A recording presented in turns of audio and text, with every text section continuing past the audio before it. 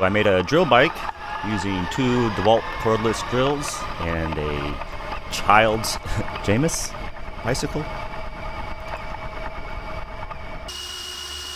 The tapered squares on the bottom bracket, where you normally attach bike pedals, fit perfectly into 1/2-inch ratchets.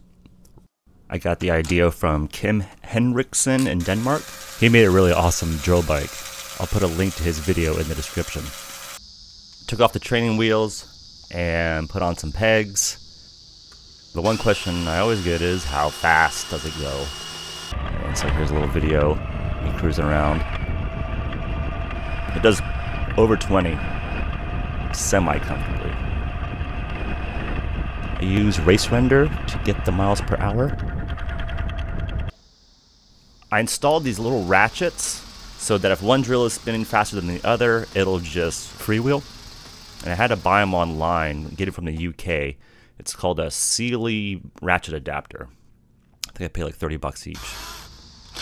Put one on each side. Sometimes one drill will just all of a sudden stop working or get stuck or something.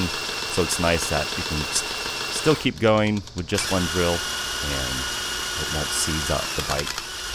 Then in order to split the throttle cable into 2 parts, Jim down at Omaha Bicycle Company installed a Problem Solver's cable doubler. Basically in one cable, out 2.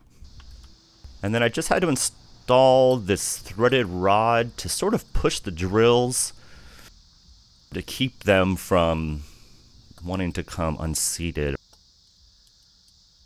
There's a nut inside the threaded rod pushing against the drill, and as I spin that, it's already pretty tight, so I didn't want to go any further, but it pushes the drill into place.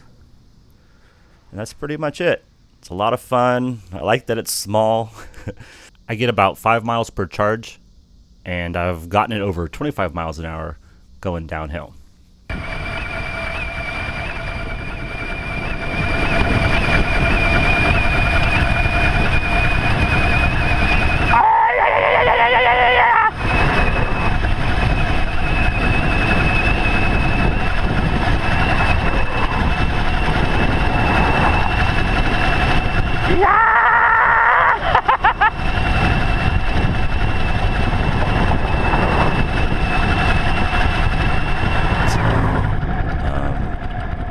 Yeah, if you have any questions, feel free to comment. Thanks for watching. Yeehaw!